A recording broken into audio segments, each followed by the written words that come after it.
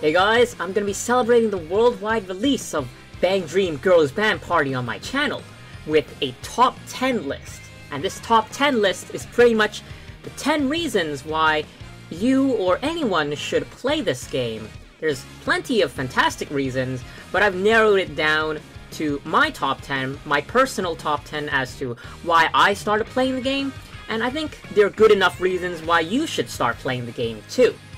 Now this is probably the first of a few top 10 lists, probably both for BanG and Love Live, so if you do have any suggestions for any kind of lists in the future, do leave it in the comments and I'll look at it.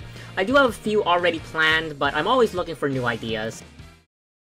Starting off our list at number 10, we have the language. One of the main reasons why a lot of people never try a game is because of the language barrier. There are many fantastic Japanese mobile games out there that never get translated, so it's hard for Western fans to fully enjoy what the game has to offer. With the release of Girls Band Party in English, a lot of fans of rhythm games and idol games alike will pick up the game to see what the hype is all about. The game being in English is definitely a major drawing point for a lot of people.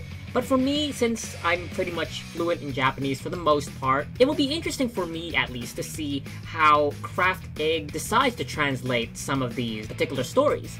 Nevertheless, it's very exciting to get another Japanese music game to be released in English, so I'm very looking forward to it. Number 9 is going to be about the graphics. They say you shouldn't judge a book by its cover, but the graphics of a game are a defining feature for many people when deciding if a game is good or not. In Girls Band Party, the graphics are very colorful and vibrant.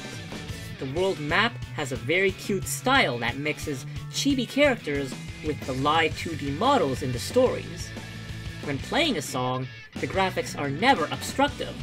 The pop-ups are in the background and not the foreground, so they rarely hinder your ability to play. Although there aren't 3D dances in the game, it honestly doesn't need them, since Girls Band Party is a band game and not an idol game, which is something I will probably emphasize over and over again. The focus is more on the music, rather than the performance of the characters, so the bouncing and spinning chibis, coupled with the raving fans in the background, is enough to accomplish that immersion. Finally, they recently added plenty of customization options, so you can change them to your liking.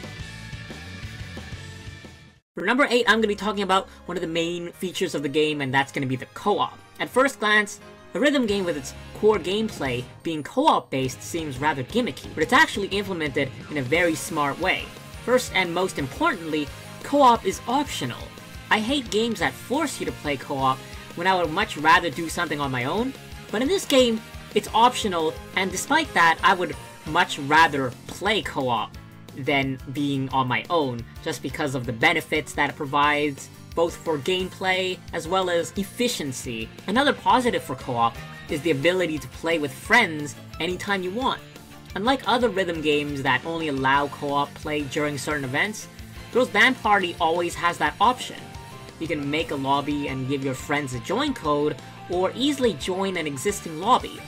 Finally, if you don't have any friends available to play, you can match up with random people. This can provide a mixed experience, but most of the random matches I play end up pretty well. For number 7, we're going to be talking about the events in the game, and for the most part they're pretty casual, which I think is actually a very good thing. In Girls Band Party, you don't actually have to tier to get the event card. Once you reach enough event points, you are rewarded with the event card just like that. Tiering is mainly for the hardcore players who want to earn the cosmetic rewards or skill up tickets.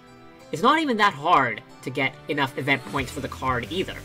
As long as you play consistently every day and use all your fires efficiently, you can easily get enough event points. It's a nice change of pace from a lot of other games that incentivize tiering with those event cards. You no longer have to stay up until 4 AM waiting for the event to end. Number 6 is going to be about the characters. There are 5 bands in this game, with 5 members in each band, for a total of 25 main characters. Despite this, all the characters have unique personalities and traits that are very interesting to learn about. Each of the 5 bands has their own kind of identity or motif, which is further shaped by the characters in the band, the stories in the game, and the character interactions in the world map as well as during songs. Characters mainly interact within their own band, but certain characters have interactions with those in other bands. After playing for a year, I still don't know every single character interaction, and whenever I learn about a new one, it's always a pleasant surprise. Moving on to our top 5 now, for the 5th spot, it's gotta be the gacha rate. I don't know about you guys, but I'm sick of games with ridiculously low chances of getting the highest rarity card. In Girls Band Party, the highest rarity is a 4-star card, which actually started at 1.5%, but for the game's anniversary, they permanently increased this to 3%. There's also a special Dream Festival event, where they doubled the rate again for a very generous 6% chance for the 4-star cards, but only if you use paid stars to do that. So if you're an unlucky whale, you can take advantage of these opportunities, and there's even special boxes where you can get a guaranteed 4-star with your paid stars.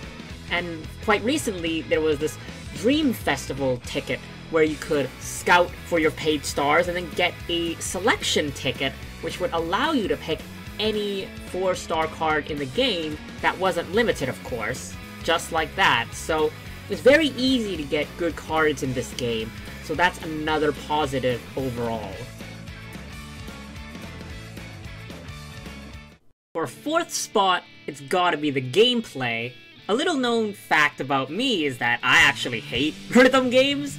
The only reason I started playing School Idol Festival was, number 1, because it was a Love Live game, and number 2, it was easy to start playing despite not having any rhythm game experience.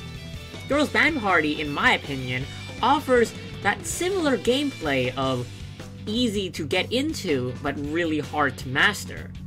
It allows for new players to get comfortable with the game, learn the mechanics and the controls, while also presenting veterans with challenging beat maps that are very satisfying to play and try to full combo. The beat maps also match the songs extremely well, so it actually feels like it's a rhythm game rather than just a music game where you just happen to tap notes along to the beat.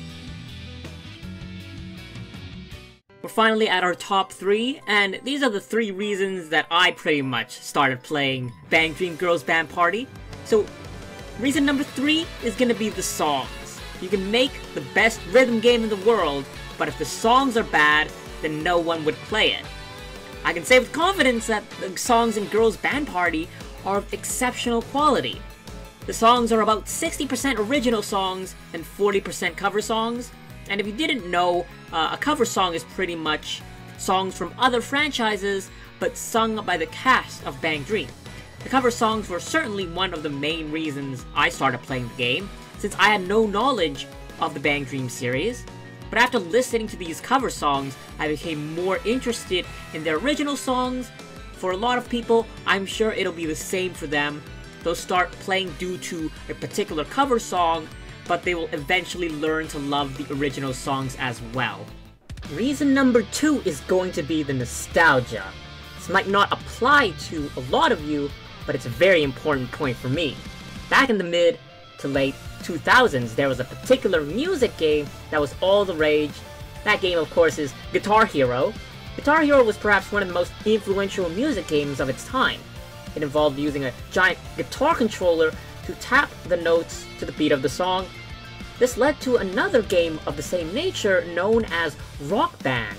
In Rock Band, you would get together with 4 other friends to form a band of vocals, guitar, bass, drums, and keyboard. It would be foolish to ignore the huge influence that these games had in the creation of Girls Band Party. The premise of Girls Band Party is pretty much the same, except instead of using instrument controllers, we play with the convenience of our smartphones.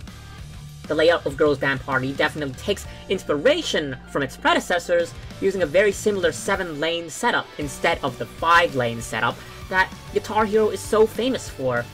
I would have never thought that I would be playing Japanese Guitar Hero with waifus on my phone in the year 2018, but here we are today, and what a world, and what a time to be alive. We finally reached the number 1 reason, and and it might be pretty obvious, but it is going to be the no stamina system. This is perhaps the most significant reason of all, and the fact that you can play the game as much as you want is a huge deal. All the other gacha rhythm games have this stamina system where you have to spend stamina to play a song. When you run out of stamina, you either have to refill using the game's currency or wait until you have more. Otherwise, you don't get to play. In Girls Band Party, no such restriction exists. I can play any song I have unlocked at any time. I can play a difficult beat map over and over again to get good at a particular part. I don't have to use some third-party app or some website to practice playing the game. Granted, of course, there is another system known as Fire or Live Boost in the English version. When you play a song and you use the Live Boost, you get multipliers for your event points, item drops, and experience. To play the game efficiently, you always have to consider your Live Boost usage, but the main point here is that the Live Boost system rewards the player for playing efficiently rather than punishing the player by not letting them play at all if they don't have any to use. So that'll do it for my top 10 list for why to play Girls Band Party. It's my first time doing something like this, so hopefully it doesn't sound too off, or I didn't miss anything too major, but if you do have an opinion as to something that might belong on this list, do leave it in the comments. I would love to hear why you play this game, or what you're looking forward to when playing. Other than that, I think I have an urge to keep playing right now, because I swear, one of these days I'm gonna full combo this song with thumbs.